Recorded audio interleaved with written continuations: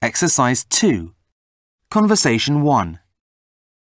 What time do you start work? I have to be there at 9 o'clock. I mustn't be late. Do you have to wear a uniform? Yes, I do. What jobs do you have to do? I have to clean the restaurant and serve the customers.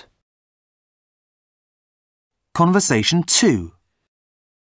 Does Emily like her new job? Yes, because she doesn't have to get up early. The shop doesn't open until 10. Does she have to serve the customers? Yes, she does.